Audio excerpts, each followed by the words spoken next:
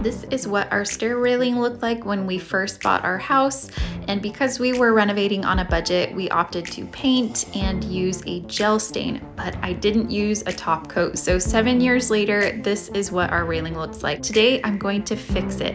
I'm using Minwax Gel Stain. Man, this stuff is amazing. It is so pigmented and it's so easy to work with.